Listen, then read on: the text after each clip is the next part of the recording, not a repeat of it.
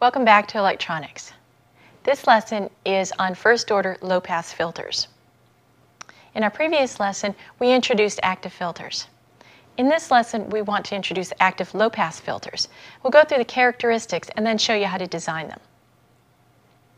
So starting with the characteristics, a low-pass filter passes low-frequency components and filters out, or we say attenuates, high-frequency components. They're characterized by a transfer function, h of omega. So if I plot on a linear plot, we have certain characteristics that we define for this. Two particular things that we use in design, actually. One is the bandwidth. And the bandwidth is the value at which it's 0.707 of what we call the DC value. Versus a frequency plot, DC value is at omega equals 0. And so we look at the value of the plot right there, and I'll call that the DC gain. So the DC gain is that, and then the bandwidth is the frequency at which we're at 0.707 of the DC gain. Now this is a linear plot where I'm plotting the magnitude h of h. The other way we often plot this is a Bode plot, where I'm actually plotting 20 times the log of h. So then this value is going to be 20 times the log, and this is base 10 of the DC gain. And then at the point where I'm at 3 decibels below the DC gain, that is my bandwidth. Now in this particular class, we're really going to be concentrating a little bit more on the linear plots here rather than the Bode plots. But Bode plots is a common way of seeing this. It's the same plot except on different scales. This being a log scale here, log in terms of omega, so this is on a log scale, and this is on a linear scale where the units are decibels. Now let's look at the characteristics of a first-order filter. A first-order filter has this generic frequency response, this transfer function right here. And we showed the same plot as what we had before. And the bandwidth is this value that is 1 over tau, where tau is a multiplier of j omega. The way we get that is if I look at the magnitude of h, it's equal to k sub dc 1 over, and in the magnitude of the denominator. Well, the magnitude of the denominator is the square root of the sum of the squares of the real part plus the imaginary part. So the real part is 1, squared is 1, plus the imaginary part squared, which is tau omega squared.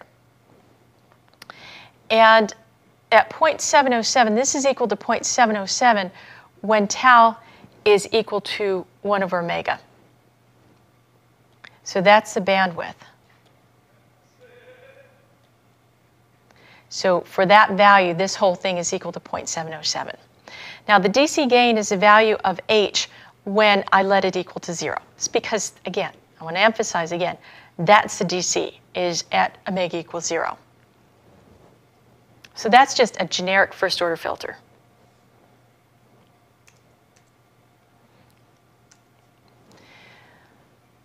So going from a passive to an active filter is probably the easiest way to design your first filter, is to look at a passive filter, which is an RC circuit. This is a low-pass filter where my input is right here and my output is measured across this capacitor. And so this is the generic form for this circuit. If I want to make this into an active filter and I want to isolate at the input, then all I have to do is add a buffer circuit at the input. So the buffer circuit doesn't change this waveform. So this VN signal is the same here, VN. The waveform looks the same, doesn't change in amplitude, but it increases the power here, and it isolates it from the input. So if I'm measuring a measurement device and I don't want to change my measured signal, then I just add in the buffer circuit before this. and then I've got the characteristics of a low-pass filter. If I want isolation at the output, then I take my circuit and I add my buffer circuit at the output.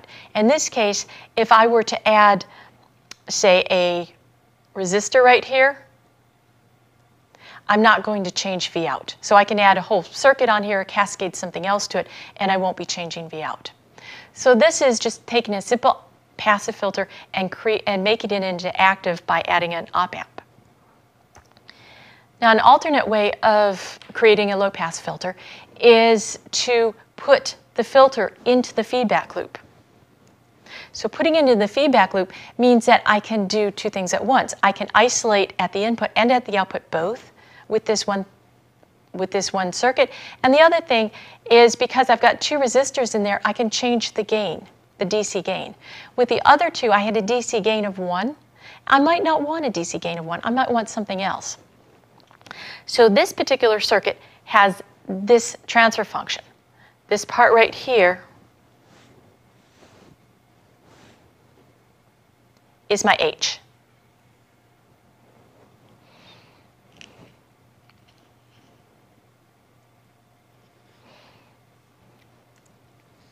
Let's go ahead and derive where we get this transfer function from. I want to start with this circuit right here. It's a little bit simpler. We're going to use this because later on when we do high-pass filters, we'll start with this configuration as well. I'm going to just derive this, and then we'll substitute back in for these impedances up here. So if I look at this, I want to do a derivation for this. I want to get V out in terms of Vn. Okay, so I can do a KVL across here.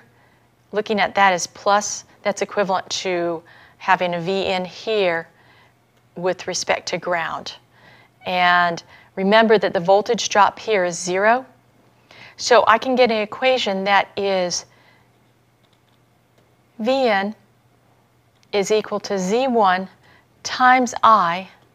Now the I that's going up here is the same I that's going in here, because remember that there's 0 current going into here.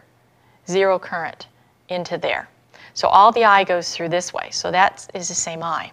So Z1I plus 0. If I do it around here, because that's a 0 drop there. And the other KVL that I can do is across this way,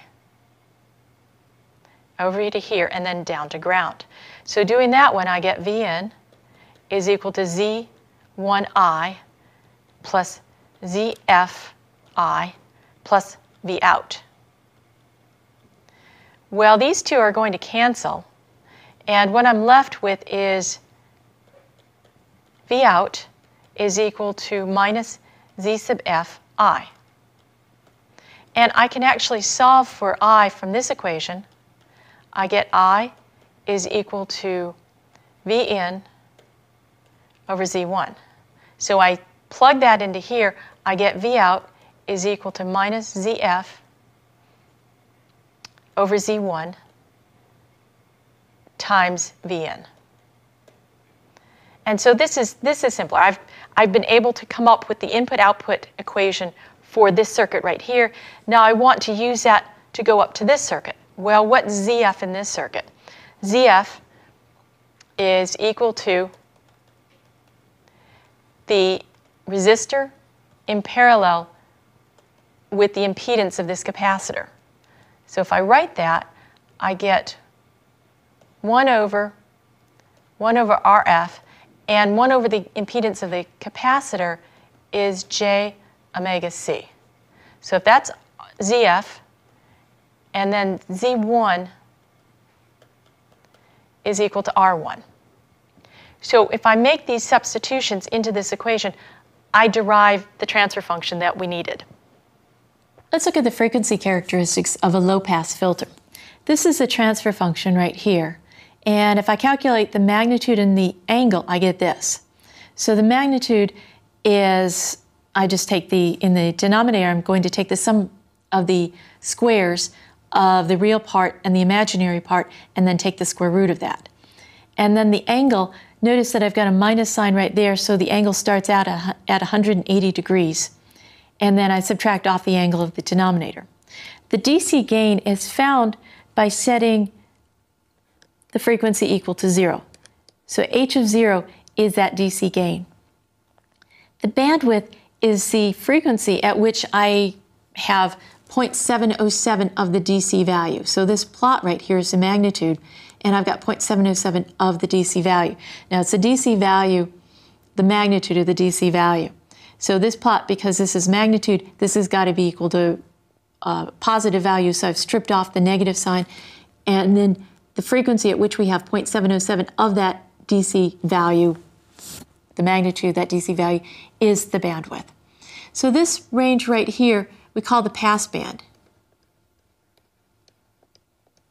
And this range, the stop band. The pass band is the frequencies at which I pass through a signal with very little attenuation, and the stop band is when I start attenuating those signals. So low frequencies are passed through and high frequencies are attenuated. The angle looks like this, the angle plot. So remember, it starts out at 180, and then at high frequencies this will go to 90 degrees. So what we want to do is an example here.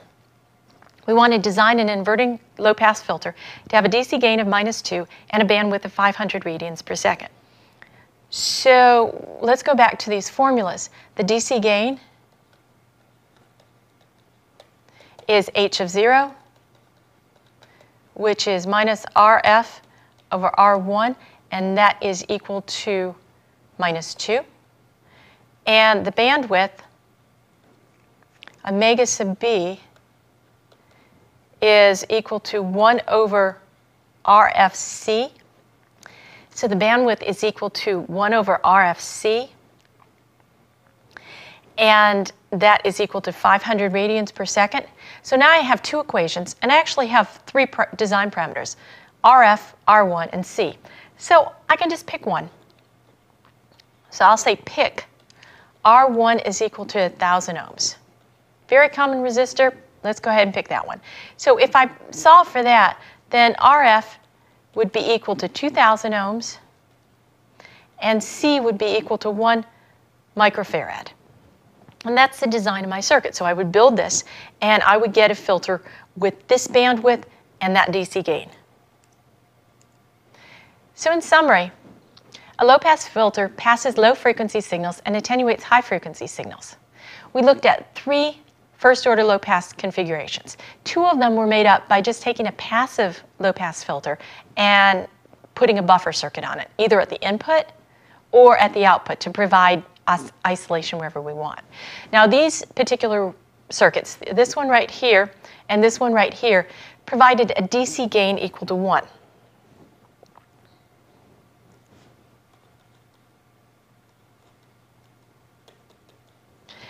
And they were not inverting.